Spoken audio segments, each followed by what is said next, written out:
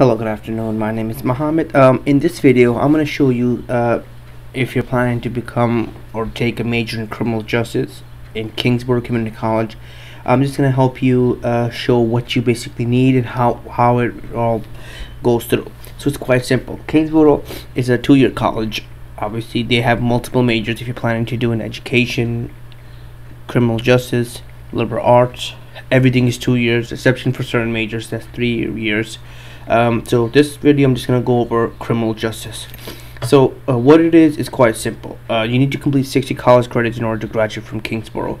So college requirements: you need to take the CUNY ACT test in reading and writing, and the Compass Math Skill test with passing examination score to develop course may be required.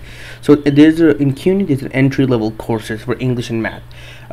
It all depends on your score. So if you have a 75 or higher in the regions in the English and math, you might be exempted from certain tests. You don't have to take, we still might have to take 1 or 2 tests.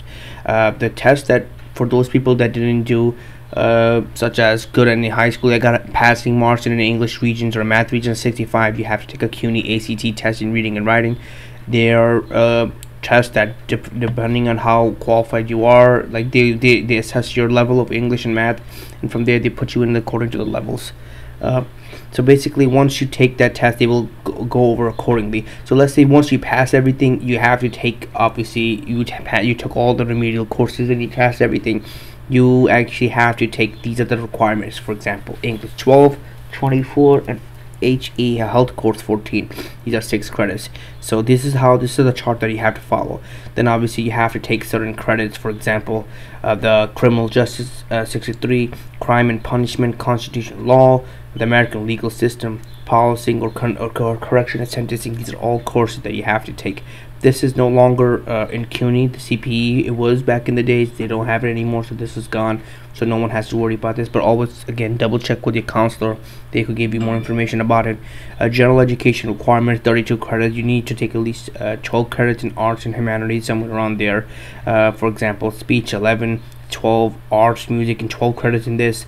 Then you take 12 credits in behavior and social studies. These are all part of it. Math and science in 8 credits. So for example, math 13, bio, and 6 credits to meet the total required. A computer application course is recommended. Basically, if you take a computer course, it might help you out. So once you have all that, then you can obviously graduate with a associate's degree in Kingsborough Community College.